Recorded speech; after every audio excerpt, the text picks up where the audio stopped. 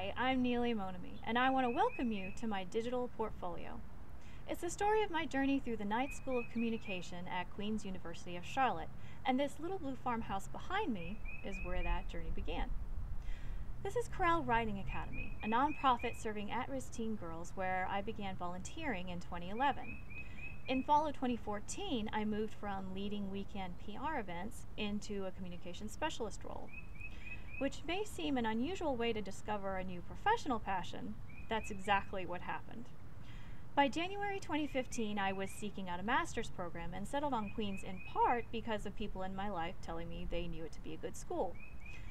As an at-home parent, it was the all-online format that ended up being most important, and any parents listening will have no trouble relating to that criteria.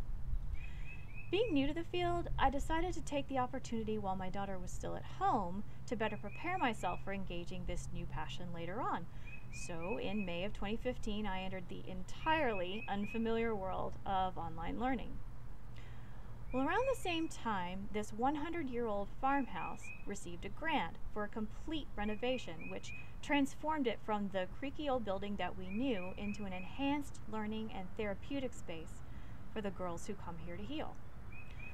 Well, that's how I feel today, completely rebuilt and with so much more to give in any role I take on. Going into the Queen's program, I thought of writing as playtime, leadership as important, and time management as crucial to getting the job done.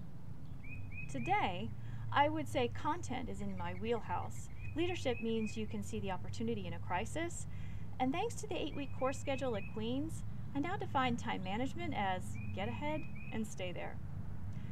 Yet like the little blue house, the one thing that hasn't changed is a sense of purpose to serve those the world seems to forget all too easily.